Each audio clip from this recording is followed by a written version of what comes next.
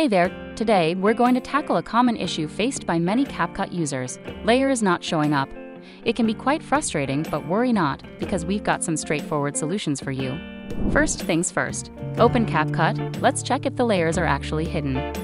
If your layers aren't visible, head over to the settings.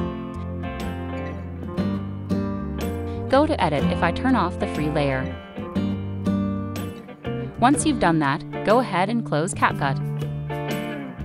After closing CapCut, reopen the application. Start by creating a new project. Now continue with your project as usual.